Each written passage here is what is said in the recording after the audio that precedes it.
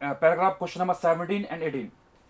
We have a light guidance in optical fiber can be understood by considering a structure comprising of thin solid glass spheres. We have a solid glass sphere of refractive index n1 and it is surrounded by a medium of refractive index n2. n2 is less than what n1. So it is rarer medium and it is denser medium. And light is incident at the surface at some angle IM. It go inside and TR is taking place. So if this angle is C, this is 90 minus C. So for this angle C, sin C is equal to what? N2 by N1. N2 is the refractive index of the rare medium, N1 of denser medium. And if we apply Snell's law at the surface, it is N sin Im is equal to N1 sin 90 minus C. And sin 90 minus C is what? Cos C. And cos C is equal to root of N1 square minus N2 square divided by N1 from this equation.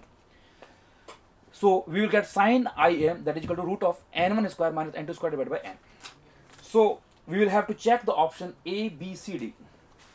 So for option A, we have Na of S1 emerged in water. So Na of S1, if we will calculate the value, it is equal to, we will calculate the value by putting the values of N1, N2 and N in this equation. So Na for S1 comes out to be 9 by 16. Similarly, Na for S2 as given the question, it is also 9 by 16 for A. For B, option B, Na for S1 comes out to be, after solving it, after putting the value, it is root 15 divided by 8. And Na for S2 comes out to be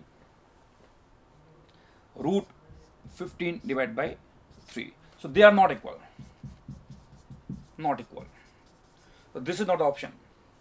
And option C, for option C, Na, the value of Na for S1 comes out to be, it is 3 by 4. And the value of Na for S2 comes out to be also 3 by 4. So they are equal. So answer will be your A and C, not B. And for option D, Na for S1, after solving, it comes out to be 3 by 4. And Na for surface S2, it comes out to be root 15 divided by 5, which is not equal.